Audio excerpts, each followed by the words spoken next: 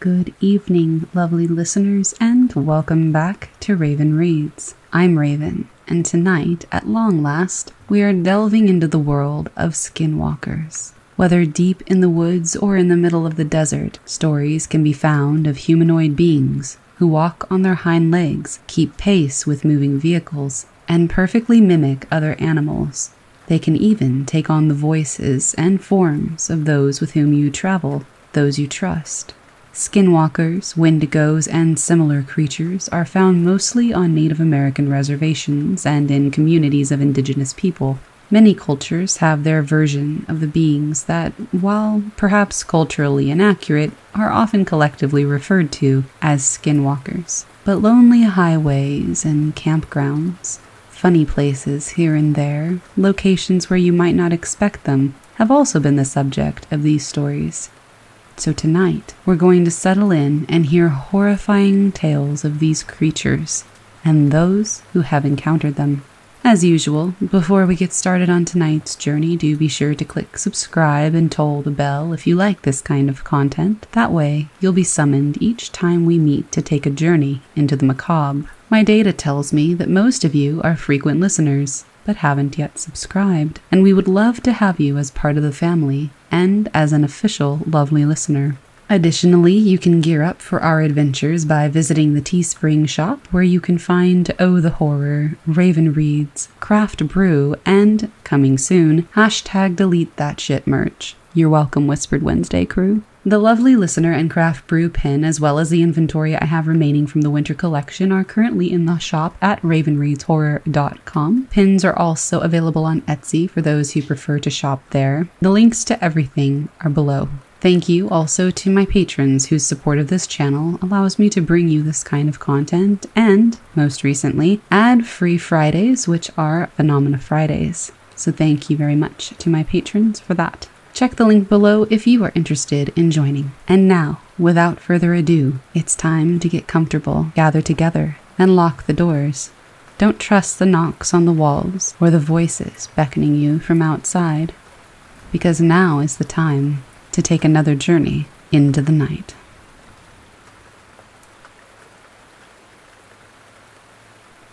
I'm currently in the hospital with my grandma. She isn't doing well, so I decided that I would stay the night in, just in case things took a turn for the worse. I went outside to smoke a cigarette and get some fresh air. I had to walk the mandatory 300 feet or so from the entrance, so I was decently far from the front door. I was off into a small gravel parking lot that was well lit for once, so no cliché, the area was dimly lit. I could see everything. I smoked my cigarette until I hear a soft, "Hey," come from behind what is one of those dumpsters that are in their own little enclosures with a locking gate, you know?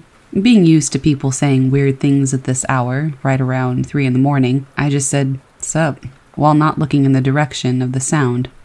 Then I hear the same, "Hey," again, but in the exact same tone. I assume it's just some dude having a laugh at my expense, so I just ignore it while I puff away. But again, this thing just said, "Hey." Again, much to my annoyance, I turned around and said, "Listen, buddy." And before I could continue, I saw a scraggly-looking coyote just staring at me. And then it scampered off once I made eye contact. I was taken aback, but since I thought it was just some animal that happened to pass by, I went on to investigate this mystery man who kept saying, "Hey." I felt safe to do so, what with the hospital being within shouting distance. This wouldn't have been completely out of the ordinary. Until I thought of something. This is a gravel parking lot. To get anywhere in this lot, you have to cross really loud and crunchy gravel. And all I saw was that dog thing scampering away. No drunk or homeless dude in sight. I didn't hear a single footstep, and there was no one anywhere around. There's no possible way that if an actual person had been there, they could have gotten away without me hearing them. I don't know what I saw, but it reminded me of Skinwalker stories.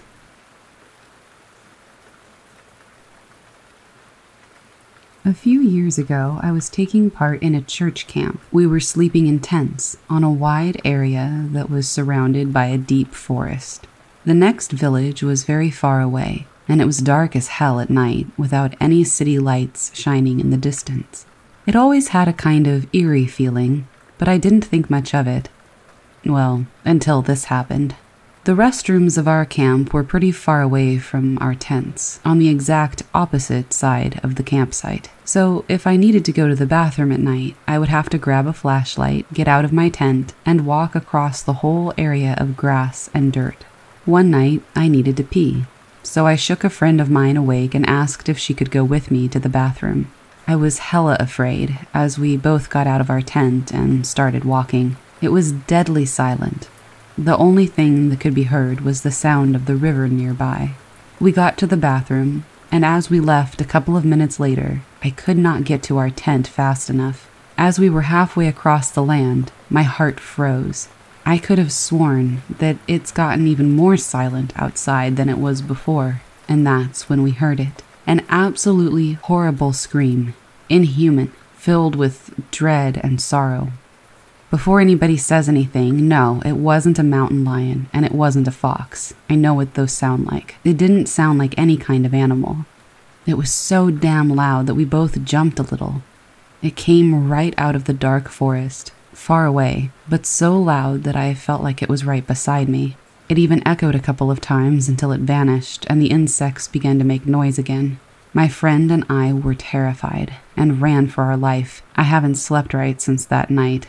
Not even a little. I was covering my ears like crazy, too afraid of what I might hear again if I listened closely enough. I don't know if anybody else has experienced something like that. I came across some recordings online that sounded exactly like the scream I heard, and they were labeled as Skinwalker screams, or perhaps Wendigos. I've had plenty of paranormal experiences before, but since I'm familiar with working with spirits and stuff, I usually know how to handle it. But this scream still sends shivers down my spine, and I have no explanation for it.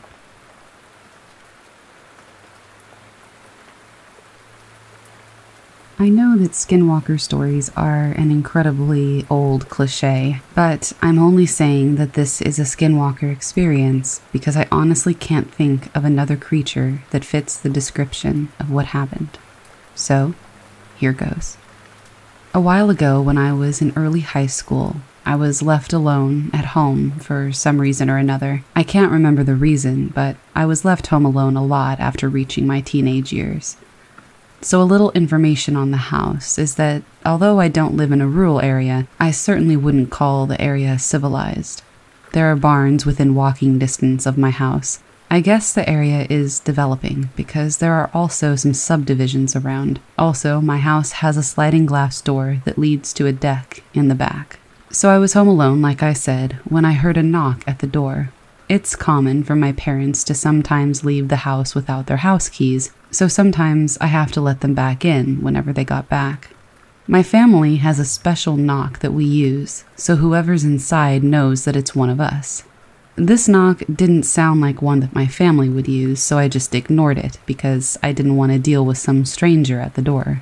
Whoever it was knocked again in a more familiar pattern, so I reluctantly went to the door. When I got there, I didn't notice anybody out front. I figured that whoever it was just left because I took my sweet time getting to the door. Then I heard a sound or something coming from the back sliding glass door. Another thing members of my family do is that if nobody answers the door, they'll try to find another way in, such as the back door. So I went to the back door, assuming that part of my family would be there, but I didn't notice anyone outside. I slightly opened the sliding glass door and heard a voice. It sounded exactly like my mother, but it was coming from underneath the deck. I only say this because I definitely heard that voice, but my mother was not in front of me or anywhere that I could see. I can't exactly remember what the voice said, but it was something along the lines of, "Open the door," and it said my name. Now, I'm a super paranoid guy, and I know my mom would not be hiding if she wanted to come inside, so I shut the door, pulled the blinds over, and went to my room. Hours later, my mom actually shows up, and I tell her what happened. She confirmed that she was nowhere near the house at the time and that she did not try to get me to open the door back up. So for years, I didn't really know what to make of this experience. In a way, it was a very minor thing, but it still spooked the hell out of me. I say this was probably a skinwalker because I don't know any other paranormal entities that would purposefully mimic my mom and try to get me to open the door. Either way, it scared the hell out of me.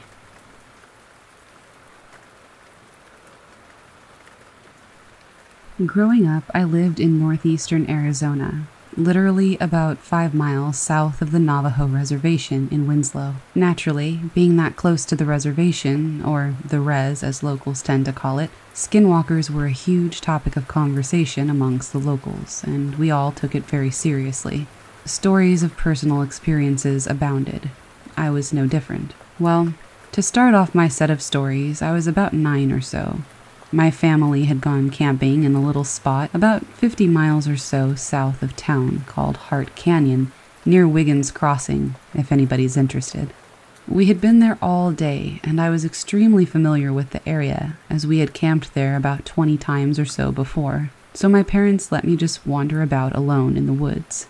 This was back in the early 90s. Anyway, I had some G.I. Joes that I had been playing with in the nearby creek. I was about 80 yards from our campsite. There were no other campers there with us. My mom had called me back to camp for dinner, so I left and ate. I played around camp for a while and realized that I'd forgotten my toys back at the creek. So I took a flashlight and headed back that way. I knew right where I had left them, so in no time I found them and grabbed them up. As I was squatted down to pick them up on the edge of the water, a sudden urgency that I had never felt before ran down my spine. I remember feeling frozen out of fear, like the little boy in E.T. when the alien comes out of the field for the first time and he's trying to scream for his family. I looked up and pointed my flashlight to the other side of the creek, and about 10 yards down the way, I saw something. At first, I thought it was a deer, but it was standing up. So I thought maybe it was a bear, but it was too skinny and there wasn't enough hair. It sunk behind a tree and peered out slightly at me. I was seriously scared to move. I had just read a little bit about Bigfoot for the first time since it wasn't really popular in my area, and I thought for a long time that that's what I saw. I finally had seen enough to gather my wits and scram as fast as I could back to camp. I told my parents, and they kind of dismissed it as my imagination, so I just stayed close to them for the rest of the trip. About 2 years later, I was at my house. I had 2 dogs. They were outside dogs and lived their whole lives in the backyard. One night, they went absolutely psycho, barking at first at something in the alley behind my house, and then they both started whimpering. I had my window open slightly, and one of the dogs straight up jumped up to the window, frantically chewed through the screen of the window, and forced its way into the house. It wouldn't leave the house for 3 days. Another time, when I was about 13, we used to play night games in town. Mostly, there being not much else to do, we would walk around our neighborhood and act suspicious so the cops would come chase us around. Silly, I know. We would run down alleyways and hop into random people's backyards and hide. Now, it was extremely common to see an intoxicated Navajo or Hopi in the alley or on the street, so it was no big deal to see one in the alley behind my house that night as we, being 2 of my friends and myself, ran from a police car hot on our tail. We saw him plain as day, standing in our way. We ran around him and jumped into the nearest yard to hide. We waited for the cop to pass us and hopped back out. Literally about 3 minutes went by. We ran back the way we had come, and as we got to the point where the man had been before, he was gone. However, in his place was a coyote, just sitting there and watching us. We ran right past it, feet from it, and anyone who knows coyotes knows that they bail out way before you get that close to them. But this bugger held his ground and calmly sat and watched us run past him. We all freaked out and stayed inside for about a month. My last experience was when I was about 15 or 16. My brother has a girlfriend that lived in a small community south of Winslow called Starlight Pines. It was about 25 miles or so away. Well, we went to go see her one day, and as we drove out about 15 miles out, we saw a Native American guy standing on the side of the road, which was quite odd because the res was north of town, and it was pretty rare to see anybody on foot south of town because it's literally just the desert and forest for like 80 miles. Anyway, we see this guy, and he looked normal enough. Flannel shirt, jeans. We got to our destination and hung out with my brother's girlfriend and her family. well into the night, and we finally decided to head back home. We hopped into his truck, a Chevy S10, and drove back the way we'd come. In the same spot, we saw the Native American guy. He was still there. I remember thinking, this dude is crazy standing out here all day and into the night. What the hell is he doing? Right as we passed him, we hear a loud bang on the back of the truck. At first I thought we'd hit an animal, but I hadn't felt anything that we'd run over. I turned around and looked out the back window. My brother started to slow down, thinking there may be something wrong with the truck.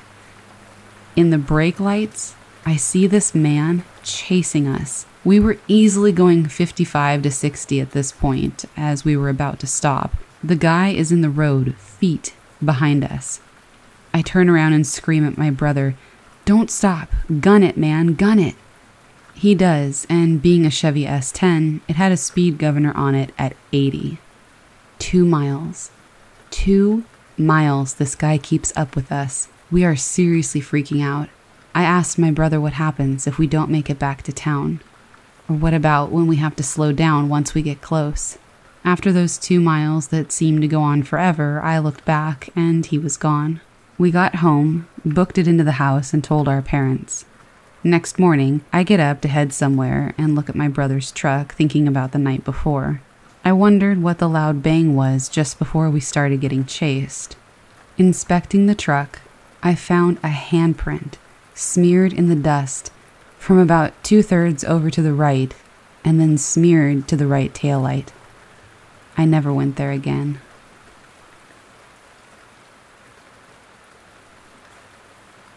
My mom recently shared a strange and creepy experience that she and her siblings and parents witnessed when she was younger, at around the age of 6. My mom is a very elegant, classy, prim and proper woman who would not be the type of person to lie about this just to scare someone. Also, my aunts and uncles have verified this story individually. My grandparents, mother, aunts, and uncles temporarily lived in a small village or town in Mexico with a population of about 1,000 people scattered throughout the hilly landscape. They lived at the bottom of one of the larger hills, Cerro, that could take a couple of hours to hike to the very top. My grandparents were relatively poor, my grandfather making just enough to provide for their necessities by working at a sugarcane field, but yet they lived in one of the nicer homes because of its proximity to the hill, and an alleged witch's house at the top of that hill. Locals stayed away from the house, and rent was the cheapest out there of all the other much simpler homes available. My grandparents, aunts, uncles, and mom had some paranormal experiences in that home. Most of these were attributed to the witch in typical Mexican folklore fashion. The Skinwalker they witnessed, however, was what made them leave. My mom says that one day she was inside at the entrance of the home with the door wide open, playing with some toys. My aunts and uncles were in the same room behind her, also playing and roughhousing while my grandfather was relaxing on a rocking chair in that room.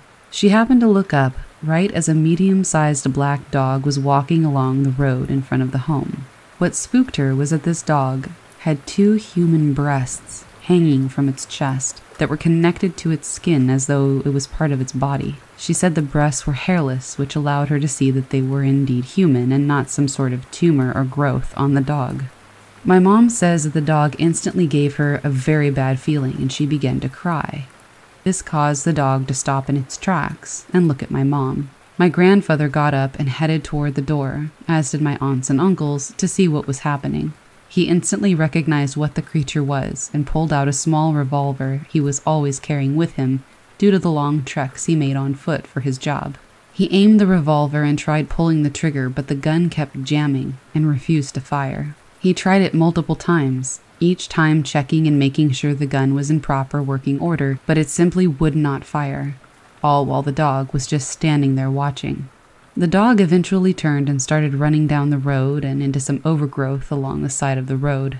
After it disappeared from view, my grandfather tried shooting his gun and it fired without a hitch. Although they were very limited financially, they moved out within a week after the Skinwalker encounter.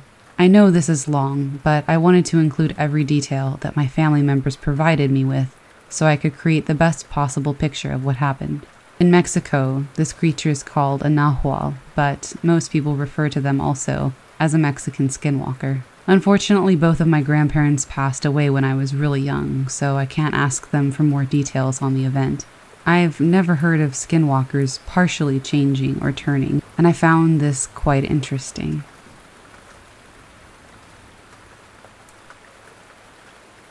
Back about 10 years or so ago, my good friend and I would occasionally take trips to her family's property, out in the middle of nowhere. It was fairly remote. You had to drive up a dirt road a few miles and couldn't access it unless you had a key to the chain on the gate. There was nobody around for miles. All that was there was a trailer that they had towed up and left to sleep in. The feeling out there was always a little off. One day, we were wandering around the property, not really thinking much of it, until about 20 minutes later, when we realized we had actually been walking out into the middle of nowhere. We had no water with us and had no clue where we were. Luckily, we found our way back after a while, but neither of us could explain why we did that. I'd also taken my voice recorder, and we caught quite a few strange things on it. One day, before heading out there, we were talking about Skinwalker Ranch. It was only about a 40-ish minute drive from the property, so we thought, hey, why don't we go and try to find it? We thought it would be cool to say we'd been there. After searching the internet, we found fairly good directions there and headed out for the night. We had a bit of trouble locating it, but after a bit of driving around, we pulled into an area that was spot on from the descriptions we had read. We stepped out of the car, and the first thing we noticed was the massive amounts of bugs swarming around us. Only a few short seconds later, we had huge dogs barking, growling, and running at us. We immediately jumped back in the car and took off. We ended up staying in the area for a little longer, just exploring around. Later that night, back at her property, we were sitting around the fire talking. All of a sudden, we start hearing barking. It was rather startling, and she immediately froze and said that she had never heard barking in that area before. She isn't one to get scared very easily, so her uneasiness put me on edge. Not too long after that, there was more barking. Very slowly, we were being surrounded by what I assumed were coyotes. We both tried yelling, jumping around, and throwing rocks, but that didn't seem to do any good. I've never known coyotes to act this way. We were terrified and had no clue what to do. Not really wanting to stick around and find out if they would get any closer to us, we doused the fire and flipped on our flashlights. She grabbed my hand and we booked it back to the trailer.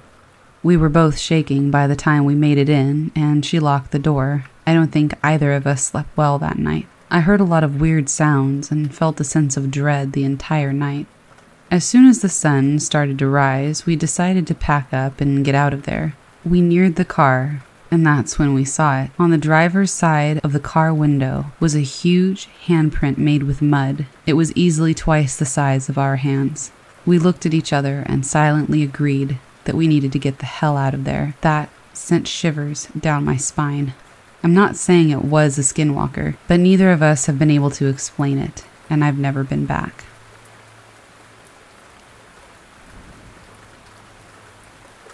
My wife and I were driving up through northern Arizona on Highway 89 between Flagstaff and Page. It was about 1 a.m. as we were on third shift at the time and often drove at night to avoid traffic. I saw a few sets of glowing eyes in my headlights a little ways up, so I let off the gas, slowing down to avoid hitting any animals in the road. When we drove by, we saw several dogs or coyotes on the side of the road, and I hit the gas and drove on by. After we passed, my wife said that one of them was running next to the car, and I looked over and saw it as well, probably about 20 feet off the shoulder of the road. I floored it and looked over, and it stood up on its hind legs. That's the only way I can describe it. It kept pace with us like that for a couple of seconds, before turning away from the road and disappearing. This whole event probably lasted no more than 10 seconds, but it was seriously the most terrifying 10 seconds of my life. This was probably 20 years ago, and we still rarely talk about it.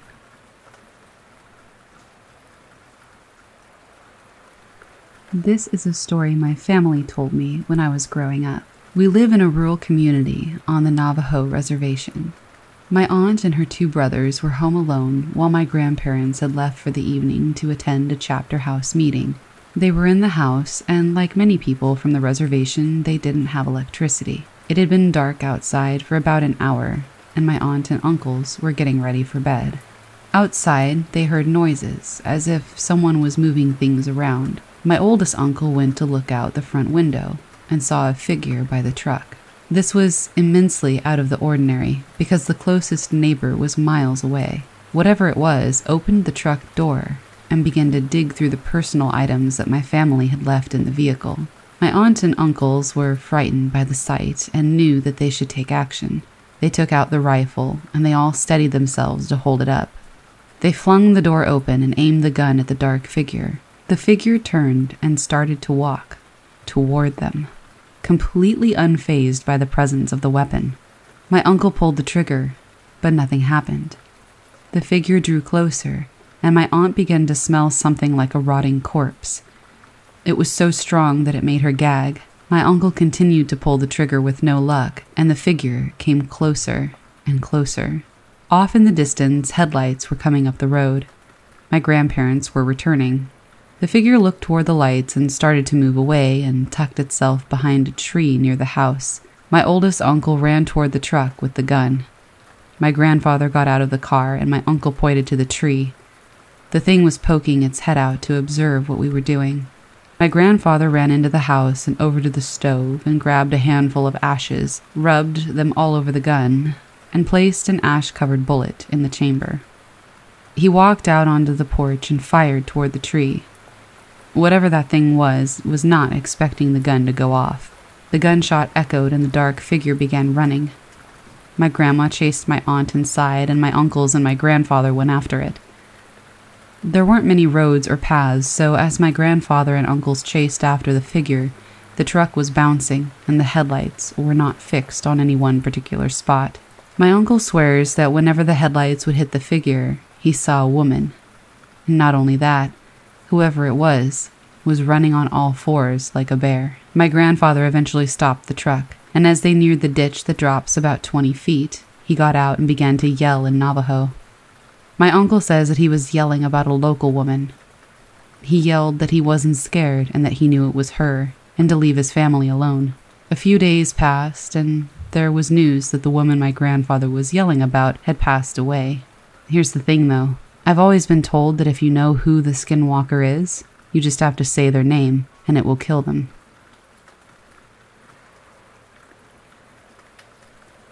My cousin lived in the eastern agency of the Navajo Nation in a community known as Crown Point. She was still living with her parents at this time and was a good girl. She had good grades, a nice ride, and was very popular and played on the basketball team. When she told us this story, it was very out of the ordinary, and the events that followed would also deepen my beliefs in the traditional Navajo way and of the taboos associated with the Navajo culture. My cousin was coming home from basketball practice, which ran past sunset. It was during the colder months, and so it was dark by the time she pulled into her neighborhood. She pulled into the small housing community that she lived in. It was far from a fenced community, but there were street lights, and the neighbors weren't too far from one another. As she neared her home, she saw a group of dogs. This wasn't unlikely, as there are random packs of stray dogs that roam rural communities. These dogs don't belong to anybody, and they get food where they can. As she got closer, she noticed that something was off about the dogs. There were 4 dogs, and they were sitting in a circle, all facing each other. This didn't really faze her until she told the story later. Because this was a housing community, my cousin couldn't barrel down the road, so she slowly drove past the group of dogs and kept going on her way. As she continued to drive, she noticed in her peripheral vision that something was running alongside her car. She turned her head to see that a brown dog from the group was trotting alongside the car. She didn't mind much until she hit a strategically placed speed bump. The impact of the bump made her entire car wobble. She looked over at the dog again, still casually keeping pace with the car. She tried to ignore the dog and tried to speed up, keeping in mind where the speed bumps were placed. The dog continued to keep pace. My cousin had to eventually stop at a stop sign. She began to feel immensely uncomfortable and tried to keep her eyes forward. But curiosity got the best of her. She looked over at the dog. It was facing forward. She continued to stare, and that is when the dog turned its head. Instead of the face of a dog, there was the flat face of a man covered in hair and smiling from ear to ear. Fear shot through her body, and my cousin pushed the pedal to the floor, not daring to look back in the rearview mirror. She reached her house and barely pulled herself in the door, weak from fear. My aunt came to her, and my cousin began to sob. She told my aunt everything, and they scheduled a meeting with a medicine man the next day. That night, my cousin was trying to get some rest. She was tossing and turning and felt very ill. She could hear people outside laughing and talking in Navajo, but she didn't think too much of it because they lived in a community near plenty of neighbors. At the medicine man, he told my cousin that she was very fortunate. The Skinwalker wasn't meant for her. She just happened to spot it while it was out to bring another person misfortune. He also told her that the laughing and talking that she had heard in the night was a Skinwalker, talking to his friends, letting them know that someone had seen him and that he had scared her. The medicine man told my cousin that if the Skinwalker had been for her, and she had seen him like that, it could have very well killed her. After the encounter, my cousin suffered from many ailments and had to stop playing basketball for a while. She had many ceremonies and eventually got back on her feet. My mom told us this story on the many nights that our electricity went out. When I asked my cousin about it, she confirms the truth of it, but doesn't like talking about it much, and I don't blame her.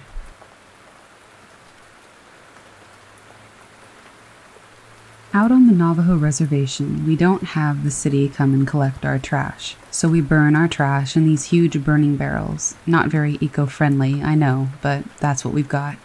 If you don't light the trash properly, the fire will go out and the trash will just sit in the barrel. This is important because we are told to dispose of personal hygiene items correctly.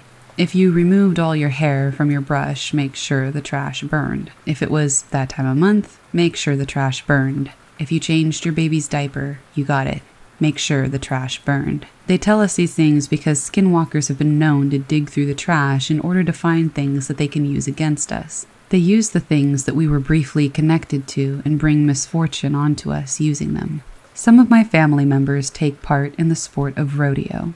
So, to practice, they have a roping dummy and take turns roping it. My 2 male cousins were enjoying themselves outside and taking turns swinging the rope at the fake calf. The elders are always adamant that we shouldn't stay out past sundown, especially on the res, where it's pitch black and no one for miles around. But my cousins aren't the superstitious type, and they were under the streetlight, so they thought they were fine. My cousins are joking and laughing and having a great time. That changes when my eldest cousin looks over to the burn barrel. A dark figure is bent over and rummaging through the garbage that failed to burn. My cousins devise a plan that they are going to grab weapons, sticks and rocks, and go chase whatever it is. They move strategically so that they're able to flank the figure. They run full speed at it and begin yelling and swinging their sticks and throwing their rocks. My cousin stated that they kept up with it for the most part, that was, until the figure ran under the streetlight. What my cousins thought was a person was actually a goat. So why would they think it was a person? Well, because the goat was running on its hind legs. They stopped running and fear ran down their backs as the figure ran off into the dark. Feeling nervous and not entirely accepting what they had just seen, they began roping the dummy again. There was an awkward silence among the boys now. They just saw something unnatural, but talking about it now would make it seem real. Were they crazy? Did they really see a skinwalker? The boys roped the dummy in silence until one of them looked over to the tree. There was a head peeking out at them. If they didn't pay attention to it, whatever it was would poke its head out from behind the tree and stare. When they would look in the direction of the tree, it would quickly move back out of sight. This was the final straw, and my cousins ran back to the house. They told their parents, and my uncle came out to look. It was still there, poking its head out and going back behind the tree. My uncle loaded his gun and started walking toward the tree. He aimed and pulled the trigger, but nothing happened. The gun jammed. Whatever it was began to run, but it was so fast. My cousin describes it like a blur. When it left, my uncle came in and gave the boys a thorough lecture about staying out late. The next day, my cousins told my uncle that whatever it was had been digging through the trash barrel. They went to investigate, and the creature had pulled a lot of things out of the barrel. What was odd was the tracks. There were goat prints all around the area. They followed a set of tracks, and they found a baby diaper several feet away from the barrel. Whatever they had seen that night had very malevolent intentions. My cousins say that although the sight was ungodly, they know what they saw, and they stand by their story.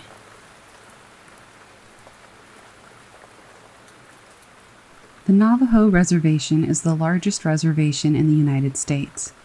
It goes into New Mexico, Utah, Colorado, and Arizona. This story takes place in the northeast region of Arizona near Indian Wells. This was told to me by people from around that area. If you're heading west on State Highway 15 out towards Dilkin, you come to a stretch of road that goes into a small valley. I remember going down this road in my youth. If you looked at the horizon, it would seem as if the road kept going. Then suddenly your car would be pulled down by gravity as you followed the road. It would always give me butterflies when we would go down the slope. When I heard the story about this road, it made my stomach feel different. A man was driving home one night, and it was very late. It was a drive that he had done before, so he wasn't too bothered by it. When you're driving on the reservation, sometimes there isn't any way to keep cattle from getting onto the road. No fences means that you need to be extra cautious and aware. I was always told to look for the black horse. If you see a black horse, then you'll be able to see anything else that may wander into the path of your vehicle. So this man is driving home, not paying much attention. He drives down the slope, but when he gets to the bottom of the valley, he sees it, but doesn't have enough time to react. Suddenly, a horse comes out of the darkness. He slams on his brakes, but he's unable to stop and hits the horse with his truck. The impact was not enough to deploy the airbags, but the man was tossed around quite a bit by the incident. He turns on his emergency lights and gets out of the car to assess the damage. The front of the car was crumpled and one of the headlights was destroyed. He cursed out loud. This was the worst place to have an accident, and he didn't have a signal to phone for help. He then remembered the horse. The man went into the cab of his truck and got a small keychain flashlight. He started shining around looking for the wounded animal. He heard noises, but they didn't sound like a horse. He was positive that what he had hit was a horse. As he approached the sounds, he could see the animal's fur moving from its ragged breathing. As he got closer, he began to realize what it was. There was a naked elderly woman wrapped in a large pelt. She was moaning from pain. The man stopped dead in his tracks and got weak from fear. He stumbled back to his truck and, although it had suffered plenty of damage, was able to get it started and drove off. Once he was able to get signal, he called the authorities. An ambulance drove out there and recovered the woman. She was driven to a local health care facility. Due to the fact that many of the healthcare staff were Navajo, no one wanted to touch the woman.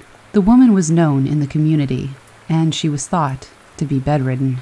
This was shocking, because she was so far from home, and the state she was in was immensely off-putting. She still had on her attire when she arrived at the hospital. The nurses called her family to come in. When her family got there, they removed her pelt and her jewelry. The staff were very frightened, but there were some non-Navajo staff that still provided her with care. The elderly woman had only bumps and scrapes. Other than that, she seemed completely fine. She was even able to get up and walk around that same evening. She went home with her family that night, but after a couple of days, she had passed. In the Navajo culture, if you find out who a Skinwalker is, you have the power to destroy them. After the community around Indian Wells found out who, or more fittingly, what this woman was, it was for certain that her time was at an end.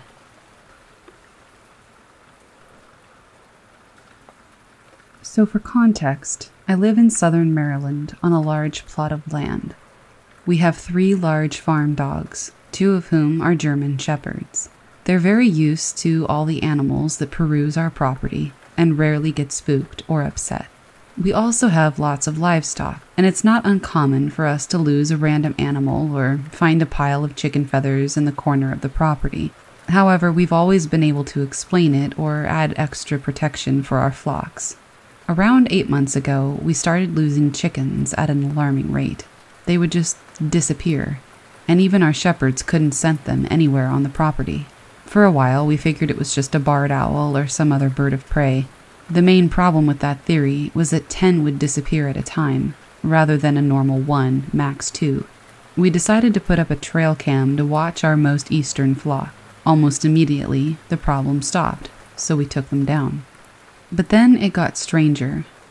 I've always gotten sleep paralysis, and I like to believe that I'm pretty comfortable with my sleep paralysis demon by now. It's never really been something that concerned me. However, around the same time as we started losing mass amounts of chickens, I would see something different in my sleep paralysis. Where my demon was always chilling out in the same corner and never moved, this thing would hang from my rafters and move back and forth across them, almost like a really fast sloth. It had long-ass fingers and looked really skinny, like a super emaciated human with a weirdly long head. I've noticed that it literally always stared at me from any part of the room it was in. At the time, I decided not to worry about it and figured it was just a bad bout of anxiety. That brings us to September of 2018. One night I woke up at around 2, completely able to move my body. Everything seemed normal. No one else was sleeping in the house that night, but that's pretty standard around that time of year. I glanced up at my rafters and saw the long-fingered thing moving and looking at me. I immediately turned on my bedside lamp, and it was gone. Yet again, I chalked it up to stress and decided to go downstairs to grab a cup of water. All of our dogs were happily asleep, so I went back to bed and turned off the lights. The second that it was dark, I could see it again, without my eyes having to adjust. This freaked me out enough, but all of a sudden I heard our Rottweiler get up and start growling at the door. He rarely barks, let alone growls. I called out his name, but he kept going. He got louder and louder until the other dogs woke up and joined in. At this point I was flipping shit, so I turned my light back on and grabbed my hunting rifle and flashlight. I went downstairs and took 2 of the dogs outside. I swear to God, I have never heard a night so silent. I moved my flashlight slowly around the perimeter, looking for the shine of eyes or really anything. All of a sudden, our chickens started going crazy, like so loud that they distracted the dogs who sprinted out toward them. I followed them, only to find 0 chickens outside and our fence completely torn down. There's no animal in our area that could even attempt to do that.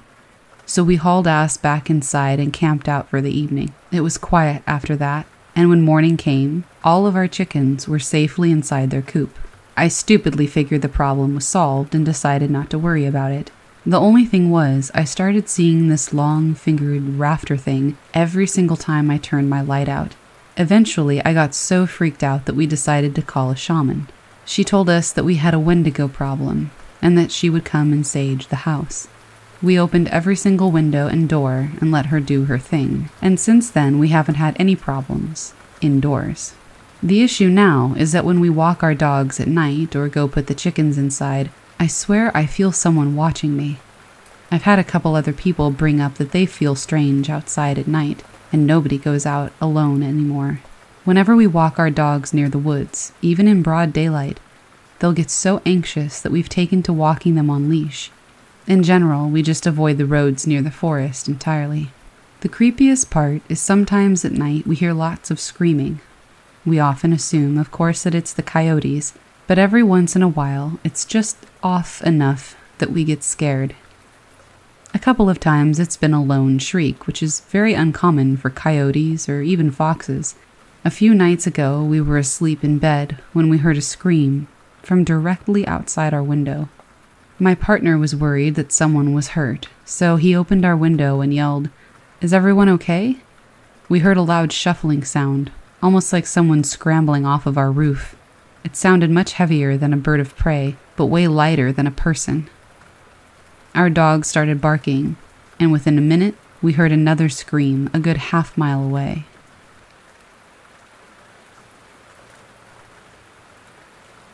Welcome back. I do hope you all enjoyed this selection of stories. I very much enjoyed getting back to recording. I know it's been a long time.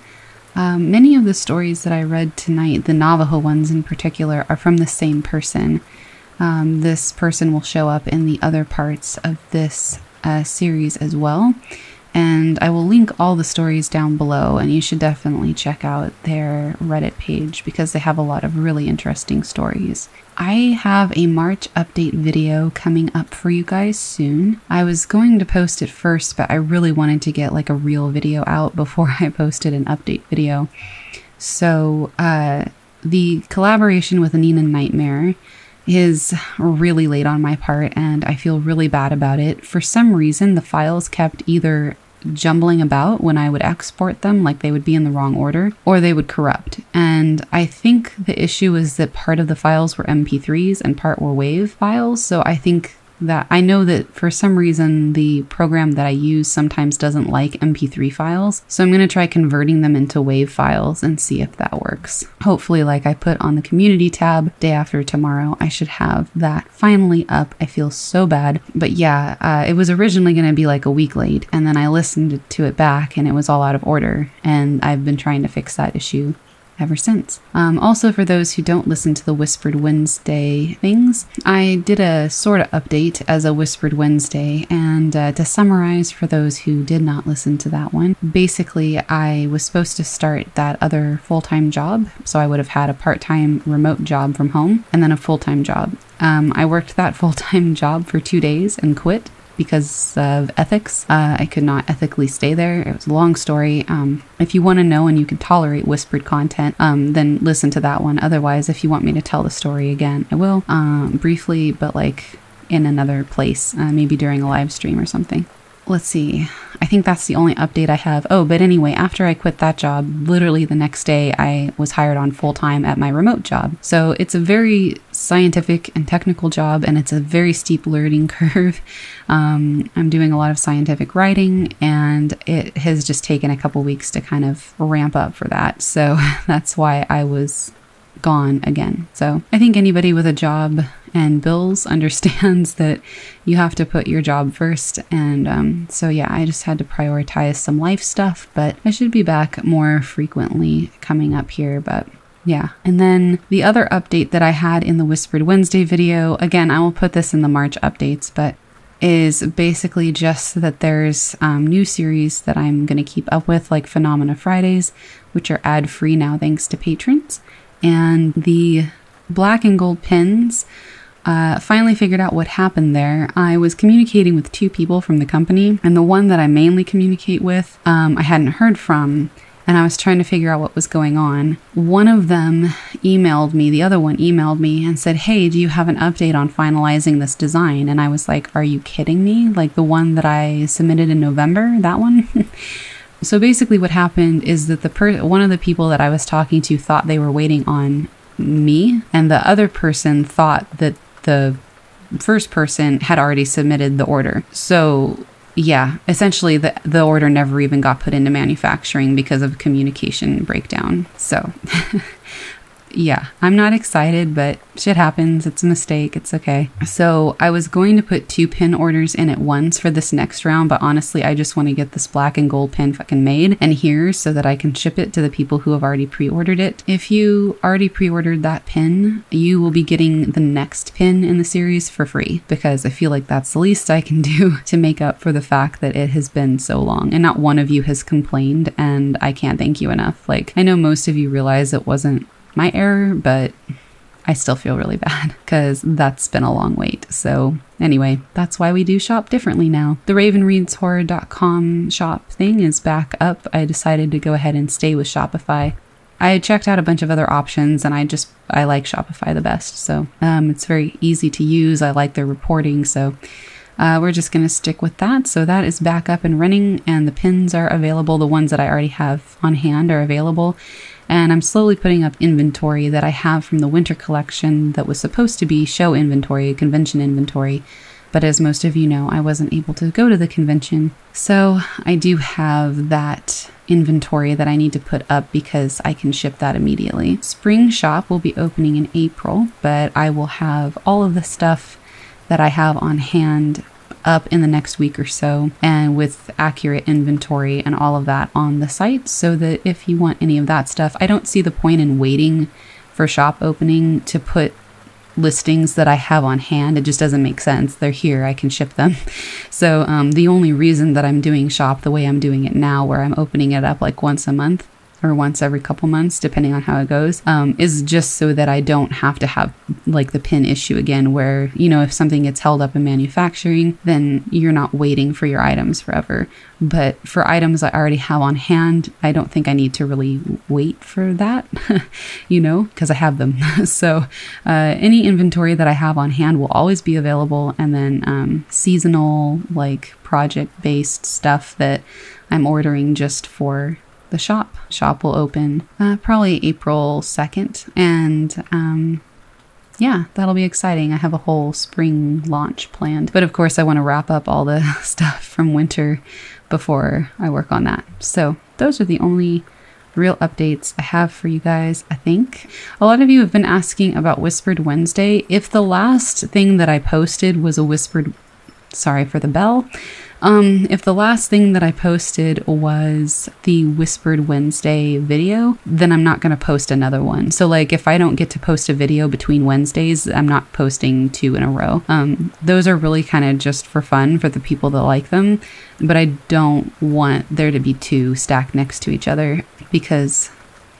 yeah, it's not an ASMR channel, so I would like to have some regular content in between. Not opposed to making a channel of the whispered content with some ASMR-ish stuff for those who like it. So yeah, I guess let me know in the comments if that's something you would like in the future, but that would probably be summer. So yeah, probably summer because I have some other things to catch up on first, but yeah, that might be interesting. But anyway, there will be more content coming soon, and that is all the updates that I have for this. I do have the March update video coming, but that's more detailed. But that's all you really need to know for now. And yeah, thank you guys so much for your patience, and thanks for being here. And I do hope you enjoyed tonight's stories. I will see you guys in the next one. Bye for now.